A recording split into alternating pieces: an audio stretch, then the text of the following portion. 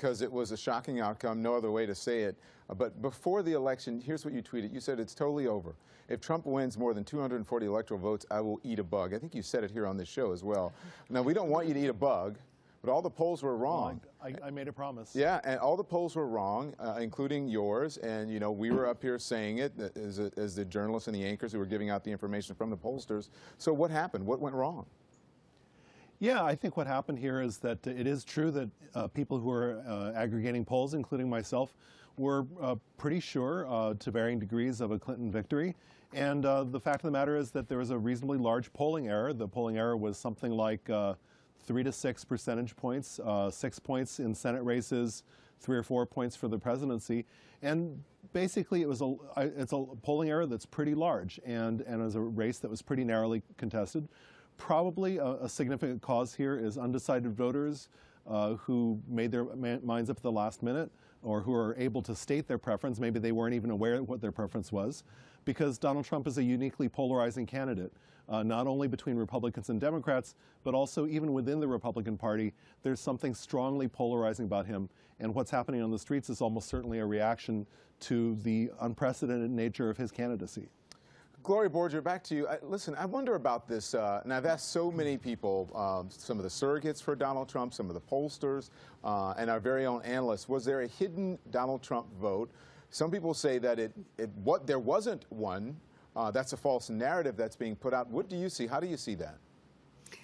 Yeah, I think it's really simplistic to say it's just one thing. I think that in talking to people who were doing the data analytics for the Trump campaign, they were seeing some voters in rural America that other people were not seeing. But even they said they underestimated the turnout in rural America in some states by as much as 10%.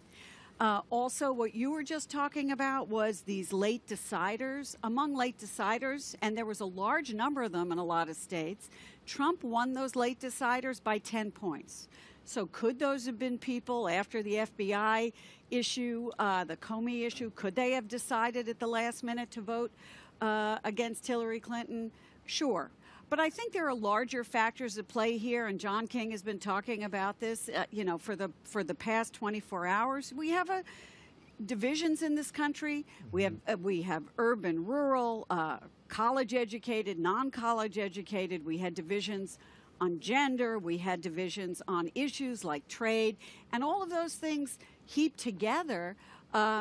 We had a Donald Trump victory, and I think the Democrats, if anything, were guilty of assuming that the middle class would be with them, because they have always been in the past in those blue states. And what they didn't anticipate was that a lot of those voters feel disenfranchised and left behind, particularly in a lot of those blue Rust Belt states, and they decided to leave the Democratic Party because they felt that the candidate, Hillary Clinton, was not representing the kind of change that they feel they need and they're not getting from the Democratic Party. Mm-hmm. Dana, so much emphasis was put on how women were going to vote. How did women vote? Not enough for Hillary Clinton, not enough at all, and just in general.